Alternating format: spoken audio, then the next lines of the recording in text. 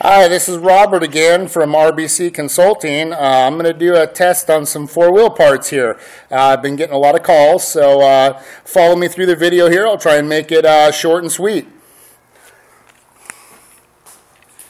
Right here, we've got the Blistine shock. It's a 4x shock. It looks like it's made out of metal. I'm not quite sure if it's aluminum. Feels kind of heavy.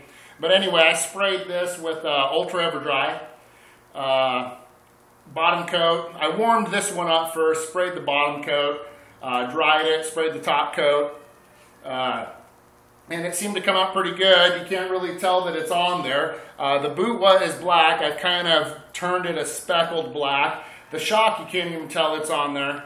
But anyway, I had some people call me. Seen the video of the other 4x. I wasn't there to videotape it, which was a bummer. So I could only take photos of it and post it up there. So this one here, I thought I'd give you an idea of what I could put it through.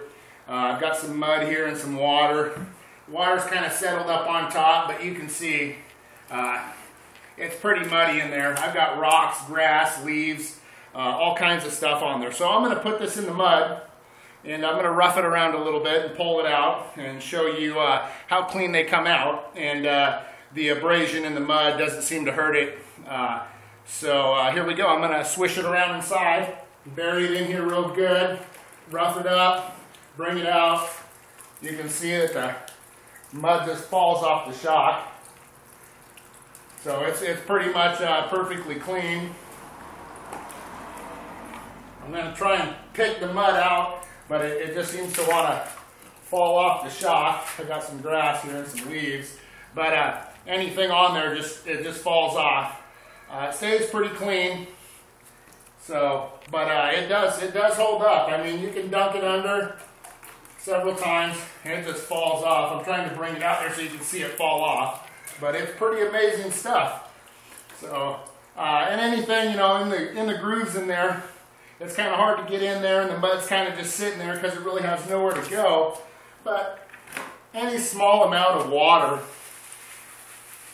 just rinses the shock off. I mean, it's going to fall off when it dries. I've already tested that. But you can see that shock's perfectly clean. It just falls right off. So anyway, that's going to be dried and shipped over to them. They're going to put them on the wheeler. Give them a test for me, and we'll go from there. I've done a submarine for a fantasy hobby down there in Lakewood, Washington, and I wasn't there for the test, but I got a phone call. They took this submarine down 7 feet underneath the water, and the radio and stuff was not even in its case. I sprayed the components inside, the motherboard, the connections, and they took this thing down 7 feet underwater, and it did not glitch. And what they were using in the past is epoxy, encasing these receivers and stuff in epoxy, and they were glitching and having problems and all this. But you know, I did get a call. I guess it was successful. It seemed to work.